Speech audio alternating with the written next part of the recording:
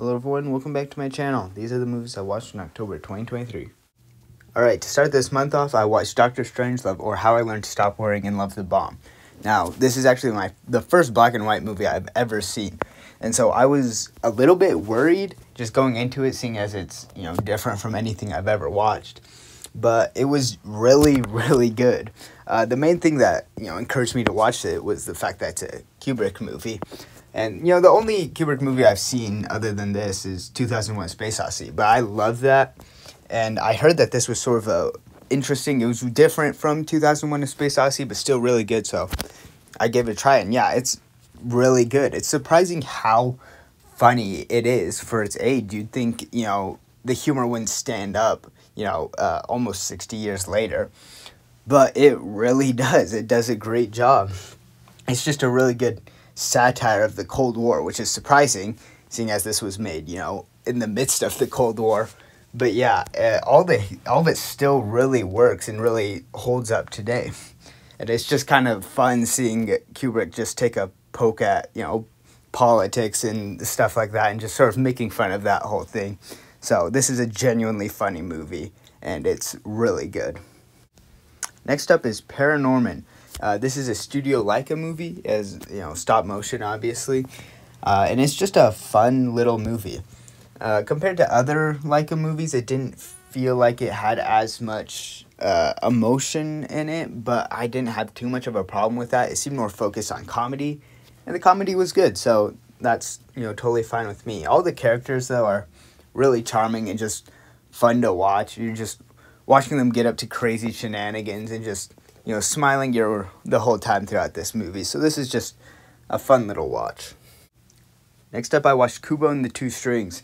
Now, I've seen this movie before, and I think it is my favorite Studio Leica movie. Everything about it is just so fantastical. The whole time, I feel so engaged and engrossed in this world that they've created. It's inspired by Japanese folklore, and so they use a lot of interesting things from that.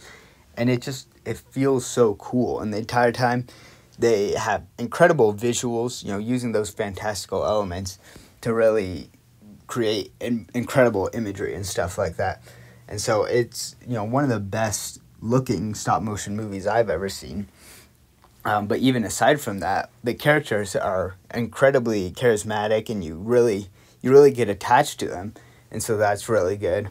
The action is great. That sort of goes along with the visuals, but it's kind of cool seeing how well they're able to do action in the form of stop motion.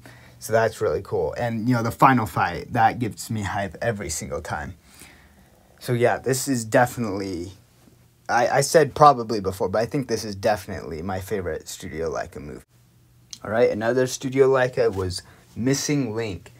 Now, I saw lots of good things about this movie. It seemed like it would be another, home run for Leica, just getting another great movie out there. But honestly, I was kind of a bit disappointed by it. It wasn't as mature as some of the other Leica movies. It felt very kid-focused. The humor felt very kid-focused. The themes were very just surface level and stuff like that. I didn't care for a lot of the characters as much. And it was really disappointing because I really wanted to like this movie. This is their most recent movie, so I was hoping for good things, but I was just a bit disappointed. Now, I don't want to say that this is a bad movie. There's still some good little charming things in it. It has some really good visuals and stuff like that. But for the most part, I was just sort of thinking this movie was all right, and by the end, I was a bit bored. All right, we got an absolute classic, Citizen Kane. Now, everyone, or most people probably have heard of this. Everyone has heard of this movie. It's just sort of used as a phrase now, when people are talking about movies like, oh, it was good, but there's no Citizen Kane, It's just like the quintessential thing of, an incredible movie, I guess. And so I watched it for the first time, and I genuinely just thought it was okay. I didn't have a lot of things that I really cared for one way or the other. It just felt like a fine enough movie and decently entertaining, I guess. And I sort of realized afterwards that some of the big things this movie did were more about, you know, changing the style that movies were done at the time.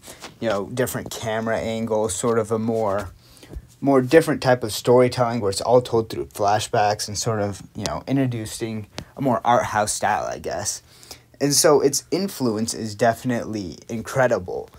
But the movie in of itself, I just didn't find a lot that was super intriguing.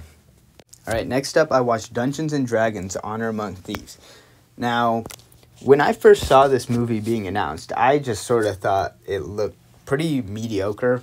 Just sort of a fun little movie, but it got really good reviews. And so I kind of decided, you know, might as well check it out.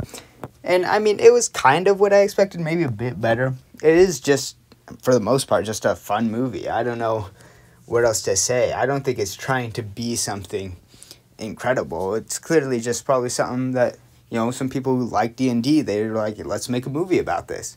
And I can respect that.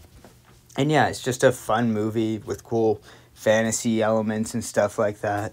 So yeah, I'm sure if you're a fan of D&D, you probably enjoy this movie a lot. I don't know a whole lot about D&D. Maybe people are mad that it's inaccurate about some things, but I don't know.